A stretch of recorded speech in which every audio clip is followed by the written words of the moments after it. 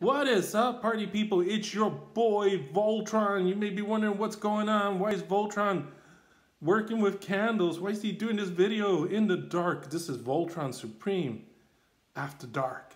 Well, the power went out, so the entire block has no electricity. Something happened, and it's already been a couple hours, and the lights are still not on.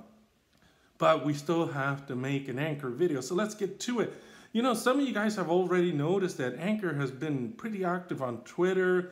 They're active on Telegram. We're seeing Diogo everywhere. You know, he's having these fireside chats, these Twitter spaces, and he's all over the place. And people are wondering, hey, what's going on? Why is ANKR suddenly active on social media? They're starting to go full steam ahead with marketing. Not too long ago, I saw an ad for someone to join their marketing team.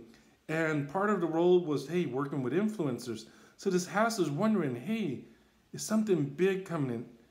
You know, because for them to go full steam ahead with marketing, something must be brewing. They must be working on something, and they are ready to let the world know.